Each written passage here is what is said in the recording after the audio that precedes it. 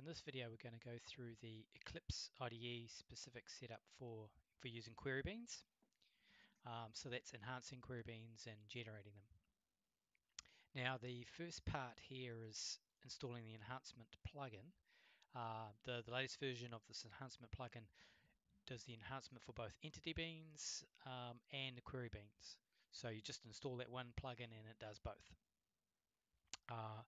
And you can just install it via the URL here, Eclipse update after the website. Now, with query beans, there's Ebean provides a query bean generator, which is a Java annotation processor. Now, normally, if you're using Maven or IntelliJ, you don't need to do anything else. You just add the query bean generator as a Maven dependency, and you're done. But that doesn't work out of the box with Eclipse, so that's why this documentation is here. So in terms of documentation on the website, if you go to documentation setup, you'll see the link here to Eclipse IDE apt, and that's going into this page here. So firstly, once you've installed the Ebean plugin for enhancement, the next thing is really we need this M2E apt plugin, which was produced by Red Hat.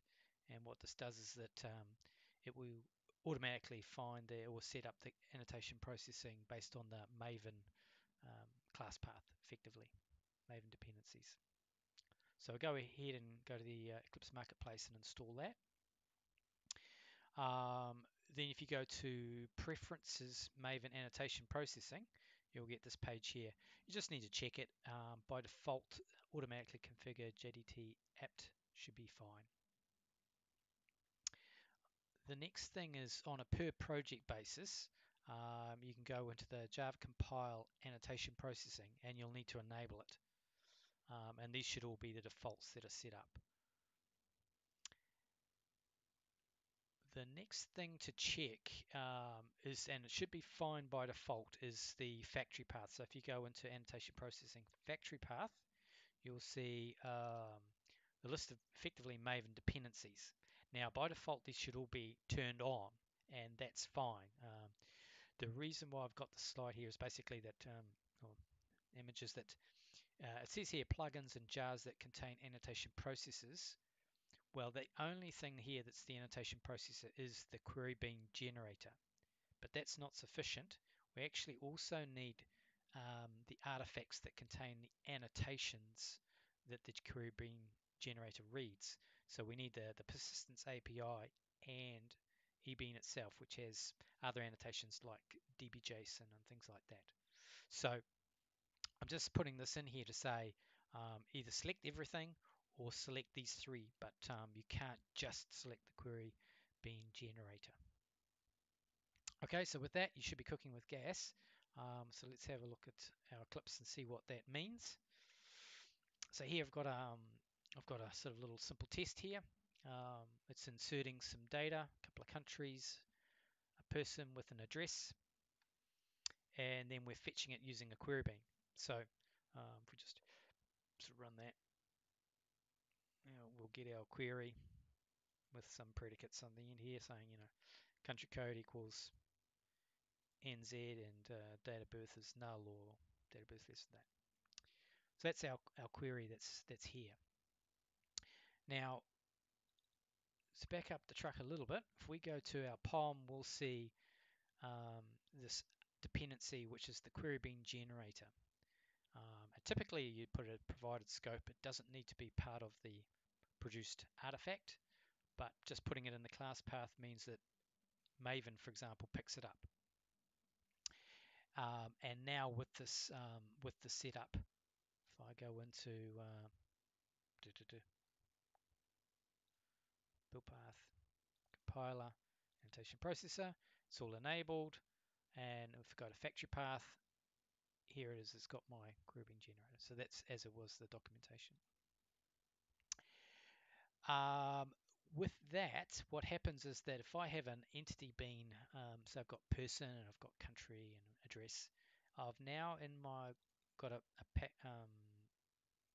package or a directory called generated sources annotations, which is under target. And under here I've got some query beans. And the query beans have the same set of properties as the entity beans. So ID, version, first name, last name, date of birth, etc. So these query beans here are generated via the Java annotation processor. Now we've got the Ebean plugin installed, and so what that means is that if I go and look at something here, actually let's just do a clean, project clean. What that means is that if I go to the error log, so if you go, Windows Show View Error Log, you'll see these info messages down here, which are basically saying that the enhancements are occurring. So this is an enhancement of a query bean, enhancement of an entity bean, etc. So that confirms that the enhancements running and the query beans are being generated, and we can just run them and it works. Okay, so just a quick on why we want query beans.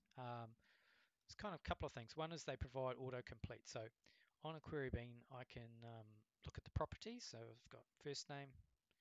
So first name is a sort of a string property, so it has things like contains and starts with, for example. So first name starts with Rob, for example. So you get sort of an autocomplete. And for things that are relationships, so for example, address is actually an object that has, for example, city and country and street. And I can carry on in depth and say, well, country code, which is a string, is equal to NZ, for example. So the thing that query beans are bringing to the table are type safe or autocomplete in terms of the query, and type safe in terms of the parameters. So this knows that the code's a string, so equal to here is taking a string. I can't put 42 or something. Say it's not right.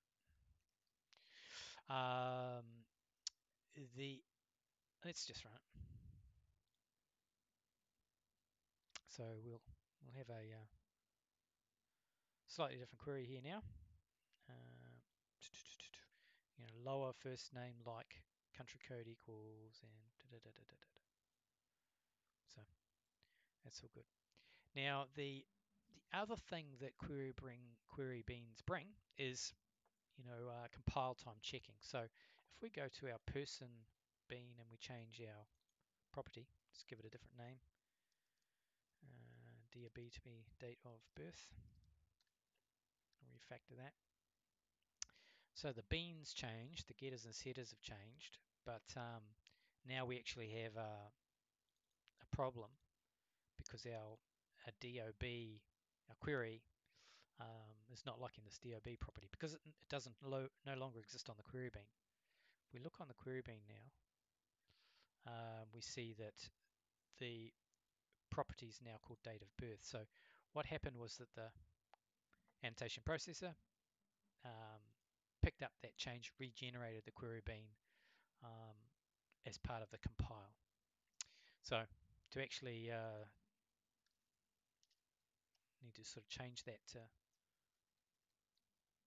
make this query compile, and now we can run it. So if we run, our query will run, and we have now a different, if you like, different column being used in the query. Now there's a couple of other things I want to quickly show. So one is that effective POM doesn't work properly in the sense that from a Maven perspective, we've added the querybean-generator. But the other thing that we typically do is we use Maven tiles. Well, that's my preferred approach, is to use a Maven tile to bring in the Ebean enhancement. So this tile here, forgetting the Java compile, but this Ebean enhancement tile brings in three things. It brings in Ebean enhancement, querybean enhancement, and it also brings in a code generator. So if I look at Effective POM, I don't see those as plugins. So if I go down here into the plugins, basically I see my tile, but I don't see those other things. So to explain that, if I go in and help Effective POM, just do it on the command line, then if I go in and find enhance, so here's our tile, plugin, tile, Maven, Ebean enhancement, but up above here is actually the plugins that the tile translates to. So the first one here we've got is the querybean Maven plugin, and this has got two execution sections, one here and one here. And so this one is doing for main beans in the process classes, and this one's the test classes. So this is enhancing stuff in source main and source test.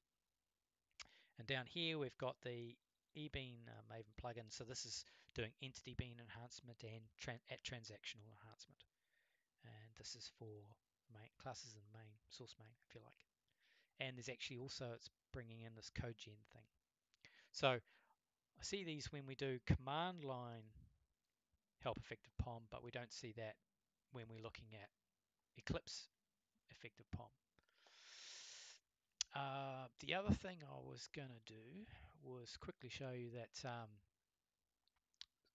So here we've got our person test, and we've got a query bean, and we're going new query bean, and that's fine, that's okay. But what we also can do is, more frequently, is we use finders. So one of the things we've got here is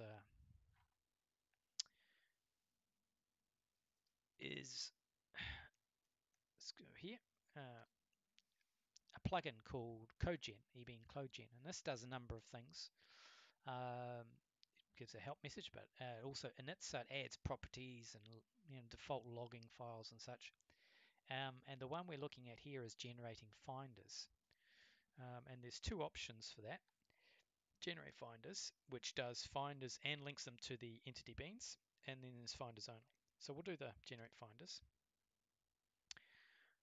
And this is actually done some code generation of finder classes, country finder, person finder, and here it's actually linked the finders to our entity beans. So if we go back into our class, and if we just refresh on that, we've now got finder. Eclipse is a bit funky there. There we go. And so we've got our finders that are generated, and they just effectively they have aware and text, but in a sense you can locate your finder code here if you wish. And in person we've got a static field here. Now in terms of static field, in terms of testing, the Ebean Mocha project has the ability to test by providing a test double for finders. So that's sort of built into the Ebean Mocky testing mechanism. But anyway, where we're going is that we can now do this sort of thing. So you can go person find where first name starts with Rob, right? Because where is actually returning us a type bean, query bean. So if we ran this, we would now get two queries. The first query here is first name like, and then the second query is our second query. So yeah, I think that's it. I'm just going to have a little look, and I think I've covered everything I wanted to. Obviously the finders are optional. Some people like them and some people maybe don't. And I think that's all we really need to do. So I'm going to leave it at that. Cheers.